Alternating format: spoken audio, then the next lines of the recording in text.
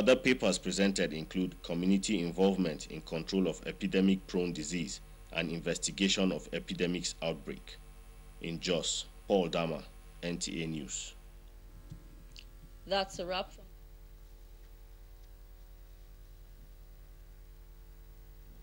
Thank you, Miriam. You're watching News Nationwide, and time now to take some messages, and the news returns shortly.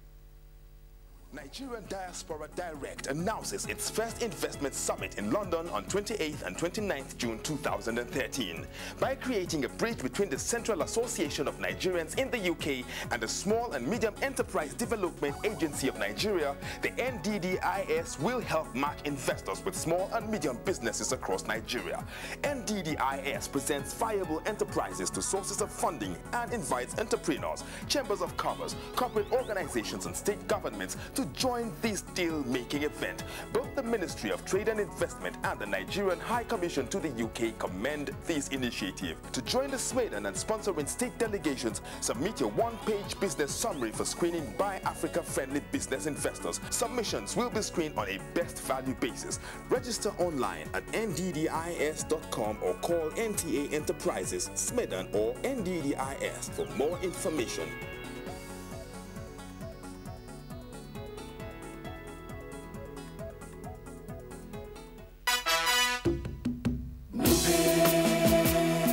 The annual Nupe Cultural Festival is here again.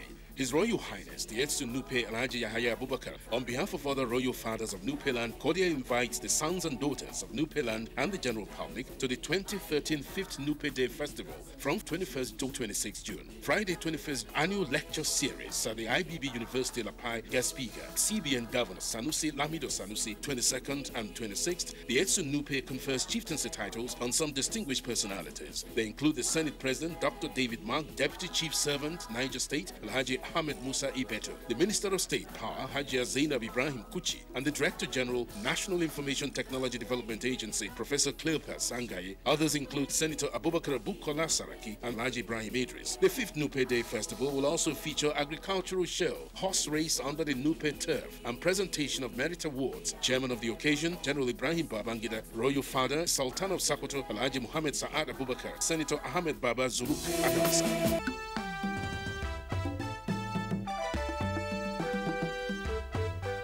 NTA presents to the world a dedicated television channel to broadcast activities of Nigeria's Senate, Federal House of Representatives, and all the 36 state houses of assembly. You can watch NTA Parliamentary Channel on NTA StarTimes DTT platform. NTA Parliamentary Channel. Join us. Jama'a ta da sallama barkamu da haka. Da labaranmu na duniya. Ọhandiọma ndị amaala Nigeria. Igbo ndịọma na-ege ntị. Onyeisi ala anyị bụ Goodluck Jonathan. Ìròyìn ló ń dé sí etí gbọ̀nyín láti iléeṣẹ́ NTA ìkànnì Oòduà. Ẹ kú dédé wòyí o. Èyí ni ìròyìn láti iléeṣẹ́ amóhùnmáwòrán ìkànnì Oòduà.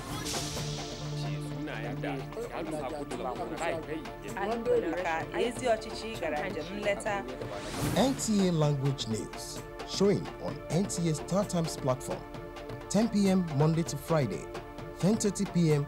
Wednesday. If you see any person with this disease, contact the nearest health worker or clinic immediately or call Niger toll-free number. Call is free of charge. If confirmed, you will be paid a cash reward of 25,000 naira. This message is from Nigeria Guinea Worm Eradication Program, Niger. We are still on to NTA Nationwide, and the National Center for Women Development has commenced a 10-day economic empowerment for women in the 36 states of the Federation and the Federal Capital Territory. Talatu Ezerike reports that the program is under the NCWD intervention for year 2013. Over to Talatu. Tagged Reducing Poverty Through Skills Acquisition, the Acting Director General of the National Center for Women Development said the Train the Trainer program aims at empowering women, especially at the grassroots. This, he noted, is a follow-up to the center's ongoing intervention program presently in 3 local government areas in each of the 4 selected states of Adamawa, Ekiti, Gombe, and Oyo states this year. Participants at this training will receive starter kits. The program is expected to yield quick results and high potential economic benefits for participants. The center is actually serving as a ground for mobilizing women for national development. The participants are trained on soap making, interior and outdoor decorations, and food processing. We are learning different things. It tells us that we can start any business with a token if really we are serious-minded people. I am going to empower so many women. In Abuja, Talat Izarike, NTA News. Former Commonwealth Secretary General Emeka Nyako has advised politicians against politicizing the current insecurity challenge confronting the nation. Chief Emeka Nyako was speaking at the 2013 Public Service Lecture in Abuja, urged leaders of all political parties to support the federal government against terrorist groups in the interest of national security. Ifeanyi Okafor reports that the theme for this year's lecture, hosted by the Office of the Head of the Civil Service of the Federation, is Nigerian Public Service in the Age of Open Government, giving voice to the people. Kanyoko said in playing its role as instrument of achieving open government, the civil service must serve as a symbol of a united and indivisible nation. He said to promote national solidarity and entrench democracy, politicians and leaders of thought must practice policy-based politics to address challenges facing the country, rather than sheer quest for position and power. He regretted that the actions of those who politicize the current insecurity challenges may create a conducive environment for the activities of terrorists. In the United States after 9/11 in 2001, and in the United Kingdom after the July 2005 bombing of transportation, and in India after Mumbai bombing by terrorists, and even in Indonesia, all the political parties in these countries rallied round to support the government measures. Kaduna State Governor Ramalan Yero and guest speaker Professor Jide Balogun. There must therefore be room for implementation of new ideas and methods of achieving positive results without jeopardizing set rules and regulations. The Nigerian state assures the citizen full and equal access to individual and civic rights.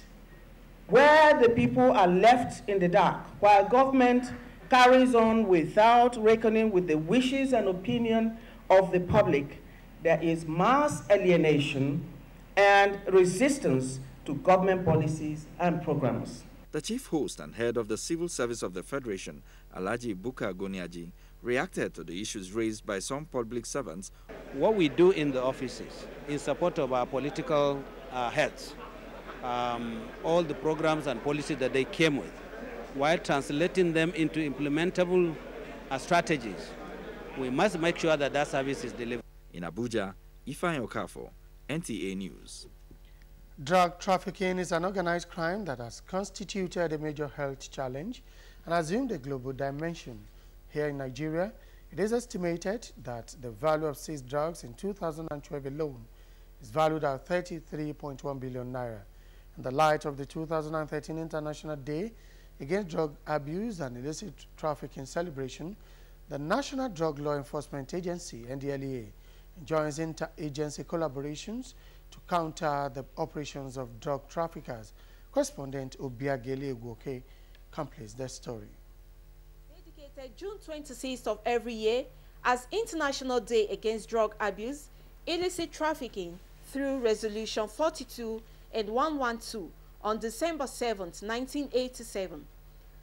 The theme for this year's Drug Day is New Psychoactive Substances, with the slogan, "Make health your new high in life, not drugs." Analysis from the United Nations Office on Drugs and Crime shows that nearly 200 million people are using illicit drugs such as cocaine, cannabis, hallucinogens, and hypnotics worldwide. Chairman National Agency NDLEA said Nigeria is making significant contribution in the fight against illicit drugs and has played a cardinal role in preventing the use of West Africa as a drug trafficking hub. If these drugs are taken in a vehicle to be transported to other commands, or other states, we intercept them and get them seized. To curtail these challenges, the NDLEA has made seizure of heroin and other drugs from Pakistan and other countries hidden in various objects. We go on campaigns. Now we have planned a campaign, for example, to cover the 3 states of Sokoto, Zamfara, and Kebbi. The Nigerian Drug Law Enforcement says it's determined to stay focused on their areas of strength, such as zero tolerance for corruption and improved international collaboration, as well as dedication to drug abuse campaign. In Abuja, Obiageli Ugwoke.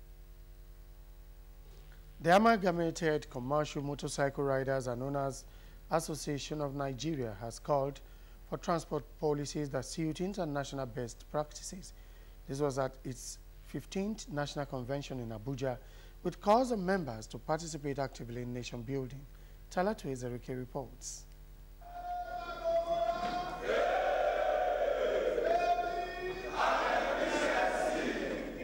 Established in 1999, the Amalgamated Commercial Motorcycle Riders and Owners Association of Nigeria, ACOMRAN, coordinates and protects activities of members.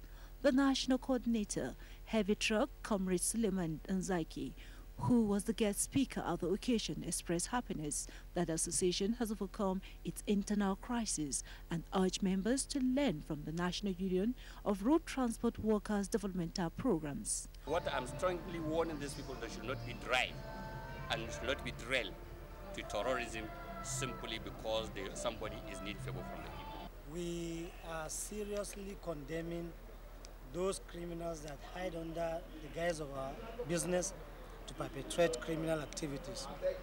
All the speakers raised the need to engage its members for security information gathering and the provision of alternative source of income for banned Okada riders who constitute almost 80% of abled youths in the country. I will employ the government in the area they banned. They should provide alternative like maybe tricycle for them, and they will use it for their livelihood. In Abuja, Talat Ezerike, NTA News. You're still on NTA Nationwide, and Enugu Network Studio is our next stop.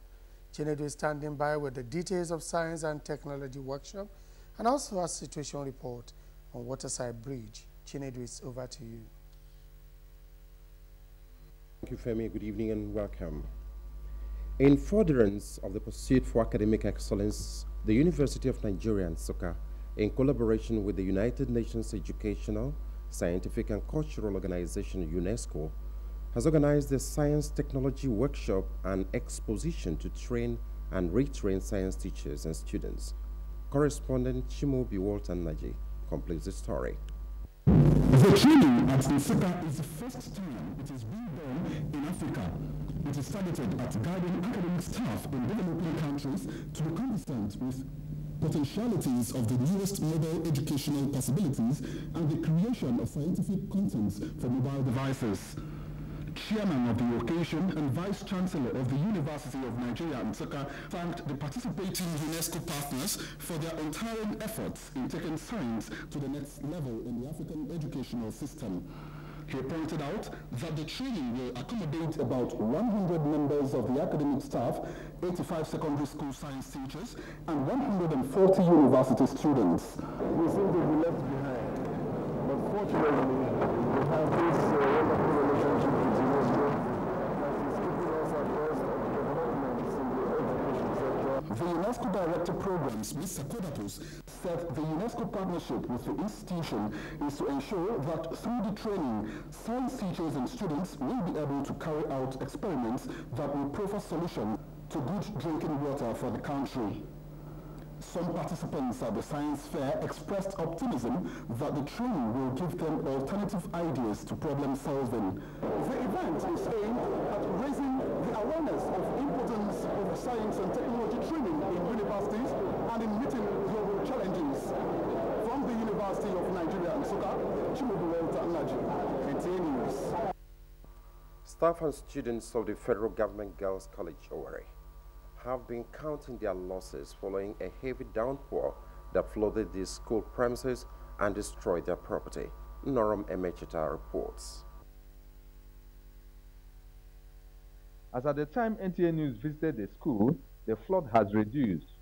Areas affected by the flood include the school's perimeter fence, the staff quarters, and the students' hostel, where most of their belongings were destroyed. 45 students who were mostly affected are said to be those suffering from respiratory tract infection. Some of them were taken to the school's clinic, while others went to the Federal Medical Center Owerri for medical attention. Efforts by NTA News to get at them failed as their parents were said to have taken them home. Those that stayed overnight that we couldn't handle, we sent them home, called their parents to pick them for better management. The vice principal of the school said the school has not experienced this type of disaster before. The mistress in charge of the hostel, Mrs. Rosemary Nwachukwu, and some of the students narrated their ordeal. When I came to my dormitory around 7 o'clock, started raining. At a point, the flood from Akibe Road entered through the gutter that connects the school to Akibe Road and flooded the whole place. The thing was overflowed. The thing was entering apartments, soaking boxes. Motorists in Aba have expressed fear of the possible collapse of the Aba-Ekore-Bene Highway Bridge. Comfort Anyim reports that the bridge was constructed in 1984. River Bridge along Aba-Ekore-Bene Federal Road is a major access in and out of the city. As a result, large number of vehicles, especially heavy-duty trucks, always ply the road. 70-year-old Chief Emmanuel Ekpelulo, a native of Obohil, said the Aba Waterside Bridge was constructed by the federal government in 1984. This double load now you see, the federal government built this when we are now moving. Road users who alleged that the bridge is on the verge of collapse blamed it on the high rate of accidents recorded on the bridge and the increasing volume of traffic on it. If you're on the top of a bridge, a big vehicle passing, you see that the bridge is shaking. Moreover, they need to do flyover in this place because there are a lot of accidents here and there. As you see, the structure seems okay. It's just at the surface that you probably need resurfacing. In Aba, Comfort Ayum, NTA News. Thank you very much, and that's where we'll wrap it up from here in Enugu. News Nationwide continues from Abuja with Femi. Thank you, Chinedu. Nigerian American professionals have pledged to work with the federal government to transform the country in all sectors using global best practices. The Nigerian professionals made the pledge at a meet and greet forum in Abuja. Correspondent Gabriel Odo reports. For Nigeria to be among the world's top 15 economies by 2030, with a GDP of $4 trillion and an annual growth rate of above 6%, Nigerian American professionals say the culture of excellence and other strategic drivers of macroeconomic growth must be addressed. We have all come home to see how we can contribute our quota in order to make this nation a better place. When we go outside the shores of this country to study and gain experience, all of that will come to naught if you do not return home to share that knowledge, to share that experience in order to develop your own country. We believe that we can transform Nigeria so that we can begin to drive foreign investment into Nigeria. We need to put the interests of the country far and above our personal interests. I'm passionate about continuing legal education, about, more training for lawyers. The Association of Nigerian American Professionals in Nigeria, ANAPIN, is made up of Nigerians who are citizens of the United States, educated and worked there, and are now returning home. In Abuja, Gabriel Odu, NTA News. Nigeria has called on the International Labour Organization, ILO, to address the issue of underrepresentation of member nations in various offices of International Labour Organization, irrespective of size, color, or location. The Minister of Labour, Emeka Wogu, made a call at the General Assembly of the International Labour Conference of the ILO in Geneva, Switzerland. Correspondent Emmanuel Ayimiro reports. On assumption of office by the Director General of ILO, Mr. Guy Ryder, a year ago, one major focus of his administration is to reposition the organization for effective delivery of its mandate to member nations, as the organization takes steps to establish a central research department in the ongoing reform, which is to achieve effective use of human and financial resources to its members.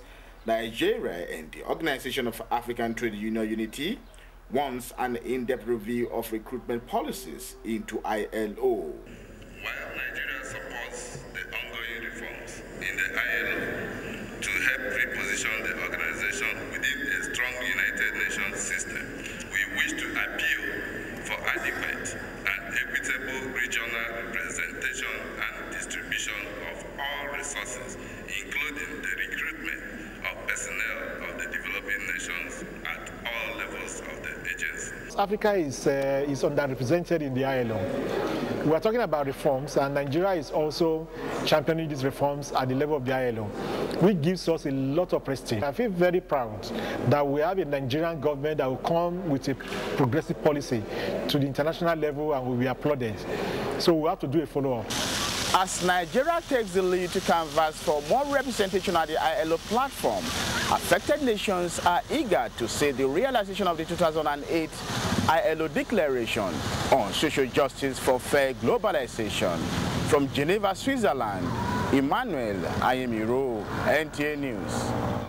In another development, the Nigerian embassy in China has described as worrisome, unfortunate, and also inimical to the nation's economy the attitude of some businessmen in China and other Asian countries. The Deputy Chief of Nigerian Mission, Patrick Olushola Nodikwe, who said this in an interview, lamented that patriotism does not matter to some of them anymore, but their economic interests. Let's join Adamu Sambo for details. Records show that the volume of trade between Nigeria and China currently stands at over $11 billion. Although this sounds encouraging, the Nigerian embassy in China is, however, worried over the connivance of some Nigerian businessmen with some Chinese manufacturers to undermine quality in favor of quantity just to maximize profit. The Deputy Chief of Mission says Nigerian markets are therefore being flooded with substandard products owing to this development, and the country becomes a subject of ridicule. So disheartened. Anytime I went to the market, it's like they had Nigerian standards being demanded for by Nigerians for maximization of profits.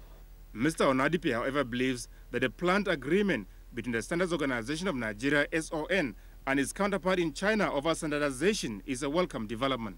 When eventually we sign this agreement, that will take care of that aspect, because it will send a signal to Chinese producers that Nigeria is no longer a dumping ground. When proper sanctions are put in place, then I think that will stop. The Nigerian embassy in China is also concerned over the involvement of Nigerians in criminal activities in Asia. Over 360 Nigerians out of the over 25,000 in China are now languishing in various prisons for offenses ranging from trading in hard drugs and internet fraud, among others. 4 of them are already on death row, while over 120 are awaiting trial. Those who are bringing drugs that are really in the majority, and the trend is worrisome. In most of these countries, in Indonesia, there are 22 on death row. So it's really a trend that needs to be looked into. The embassy, however, says the attitude of Nigerian students in China is fantastic. In Beijing, Adamu Sambo, NTA News. Former South African President Thabo Mbeki confirms Nelson Mandela's health status, plus Brazilian president calls a cabinet emergency meeting amidst violence demonstration